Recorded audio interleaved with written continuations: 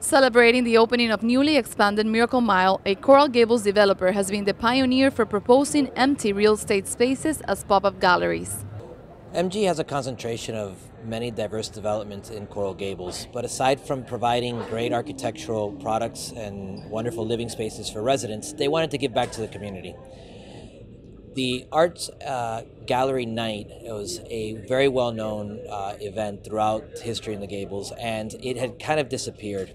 And MG wanted to be part of bringing that back together and doing something for the community, and not just for the community, but as well as the local businesses.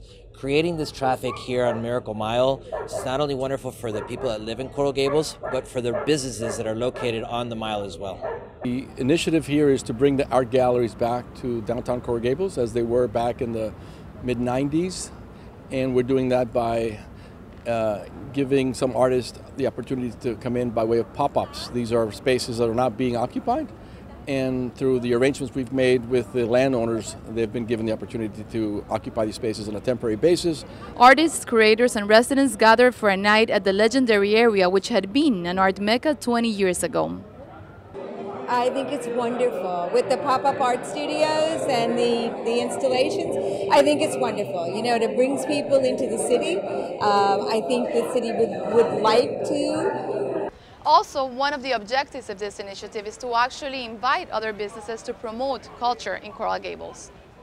As you know, in a city like Coral Gables, one of the best in Miami, is not a street building. It's that happening inside the building, inside location. And in my opinion, even like this, it's an opportunity to share experience, see new art. Well, there are 4 artists. I'm one of them, and I'm showing a bunch of different series, construction series, nudes, and mixed media work.